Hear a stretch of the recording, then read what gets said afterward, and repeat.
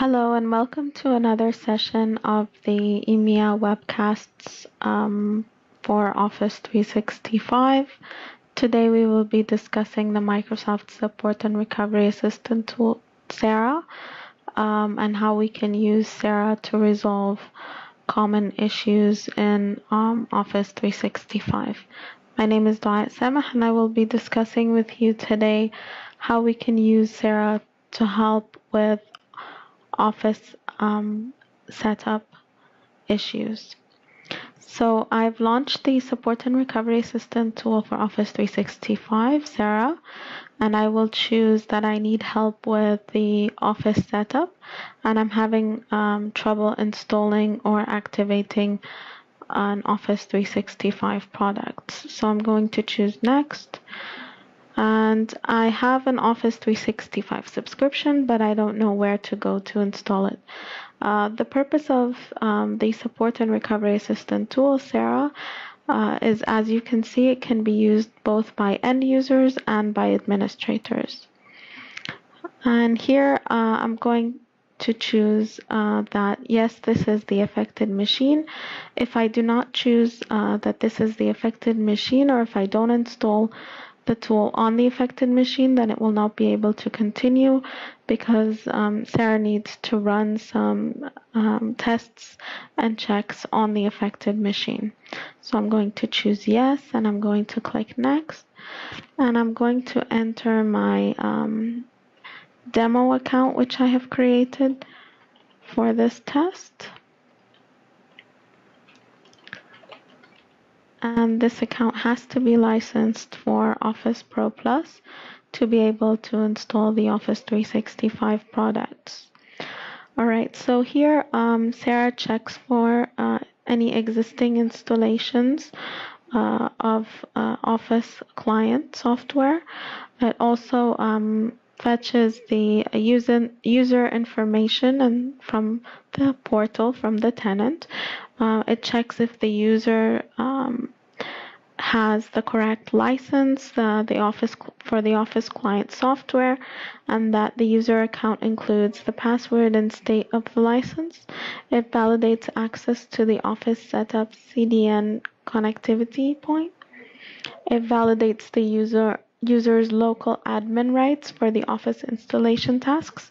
So the user has to have administrator rights to be able to install the Office Pro Plus software. It also checks system requirements to pre-qualify the user for installation of the latest software. And as you can see here, the SARA tool is giving us the results of the troubleshooting. It has validated the account information. It has resolved the host name. It has checked for any network settings and the antivirus programs and the system requirements and any pending reboots. Okay. And the SARA tool says that it has found an Office installation already on the computer. So I'm going to click Next.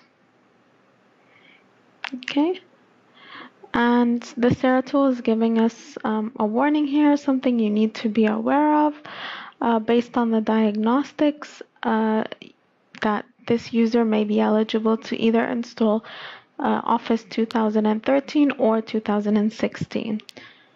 The version that is already installed on this computer is the 2016 version. Okay.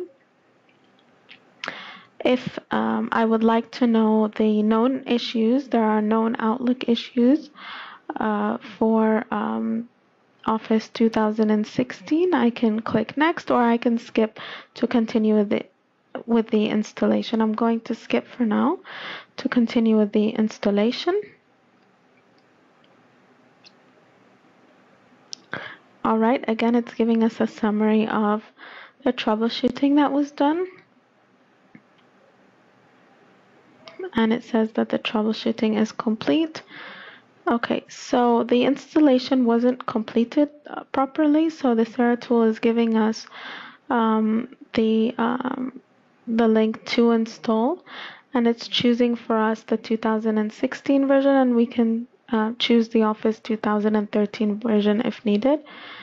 All right, so I'm going to keep it at 2016, and it has already updated the language and version information for me. Again, very friendly and easy to use, as you can see. All right, so the SARA tool here is continuing the installation. It's telling us it may take 30 minutes or more for the installation to complete based on the machine and bandwidth, of course. And here the Office is installing. All right, so the installation has been completed.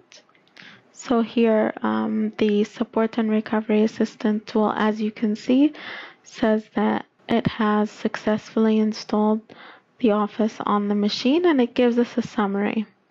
And we can copy the results to be sent to the administrator or view the details of the results as an administrator.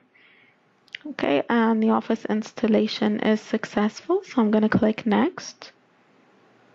Okay, and did the Support and Recovery Assistant tool solve my issue? Yes, my issue is solved.